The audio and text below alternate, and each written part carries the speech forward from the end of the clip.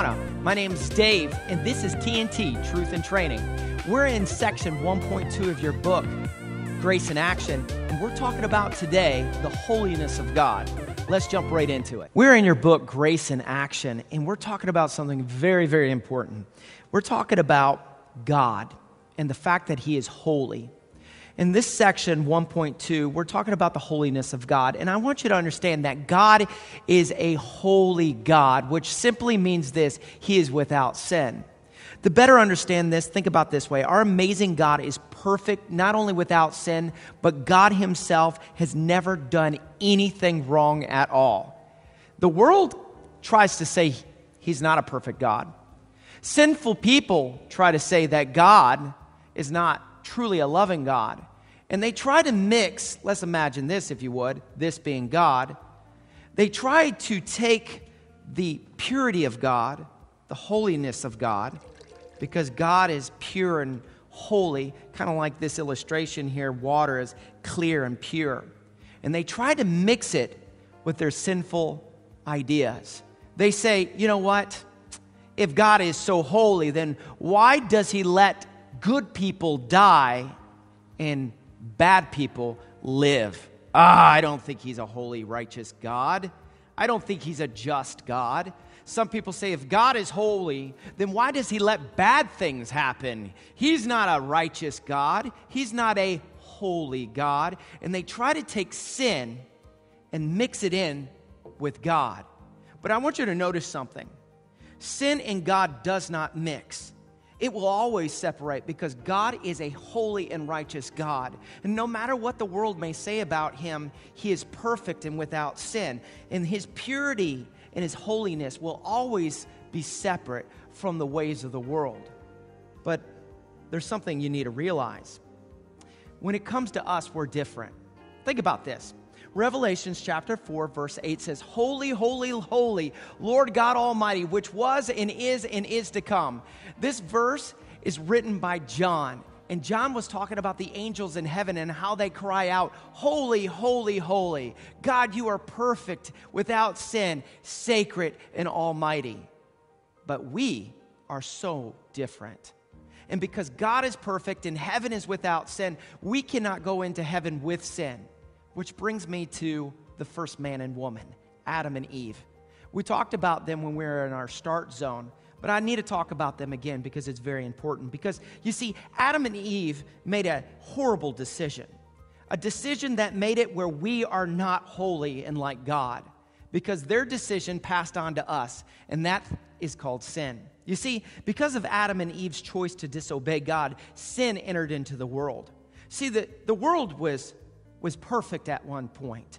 Well over 2,000 years ago, the world didn't have sin and problems and sickness, but something dark entered into the world. And that darkness came because Adam and Eve made a decision to do it their way instead of God's way, and then it brought forth sin, sickness, death. It's not pretty. It's really actually very ugly and dark.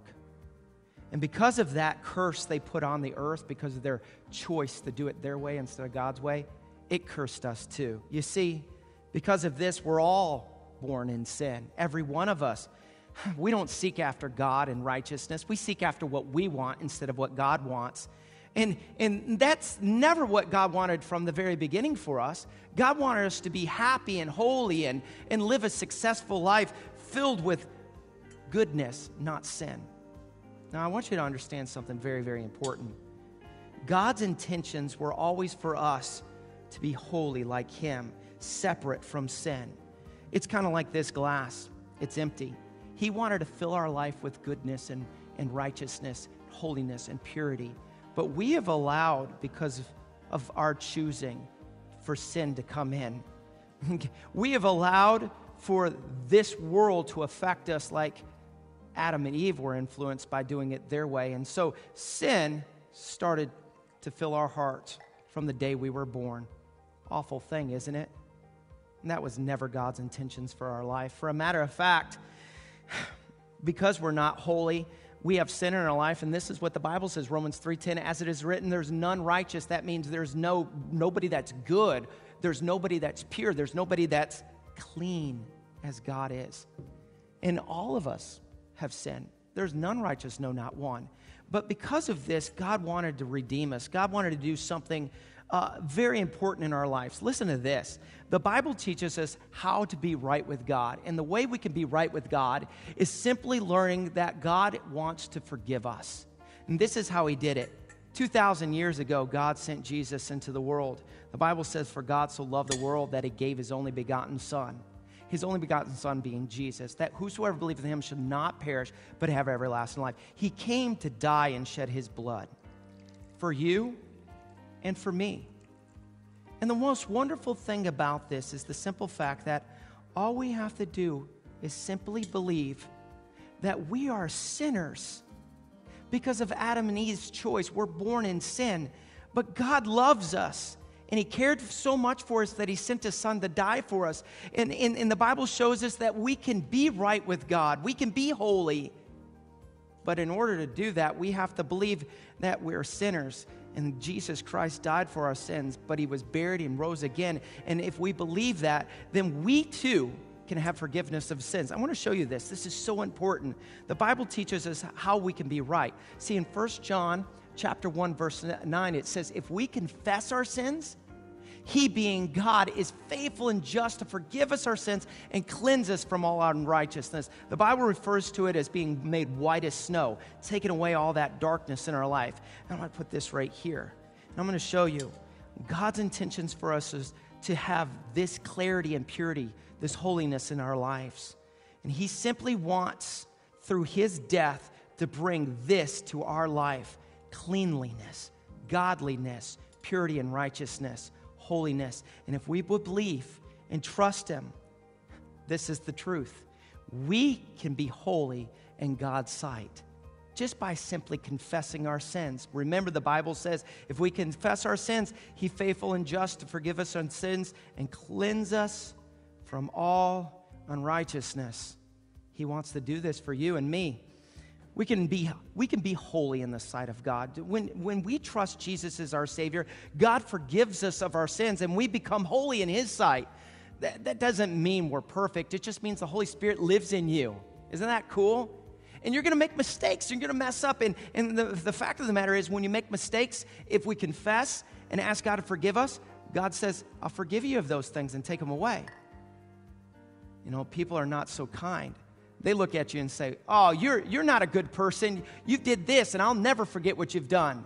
But God will always look at you through the blood and say, I have forgiven him. And in my eyes, he is holy. And every time you ask for forgiveness, God is willing to forgive you of those things and help us. Here's what the Bible says, Philippians chapter 4, verse 6. Be careful for nothing, but in everything you do in life, have prayer and supplication with thanksgiving. Let your requests be made known unto God. In everything we do in life, let's make it a point we go to God and pray and seek his face and say, God, I can't do this without you. I need you. Every step of my life, I need you. And we create that relationship with God. And that holiness that God has, it can never be influenced by sin. We can mess up, we can make mistakes, but God is righteous and loving, and he can help us get back up. Here's something very important to learn. Revelations 4:8, holy, holy, holy, Lord God Almighty, which was and is to come. One day we'll be able to say those same words as the angel. I can't wait for that moment. That's it. This has been Grace in Action, and we just finished up 1.2, the holiness of God. We'll see you next time.